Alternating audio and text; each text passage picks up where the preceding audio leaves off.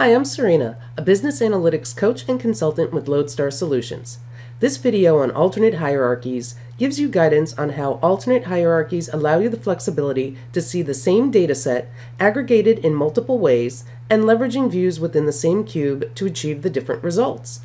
The usage of alternate hierarchies saves processing time because you would just need to load the data only once.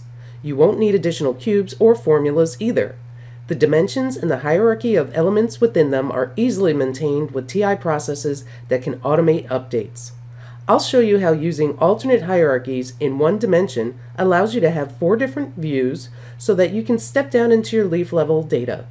The effect of this is that you can easily answer 4 different questions on one set of data. We would love to show you more about this with the full free online video. To learn more about this topic, or to gain access to our private training videos concerning preparation, considerations, and tips on moving from Cognos Planning to TM1, please visit and register at movetotm1.com.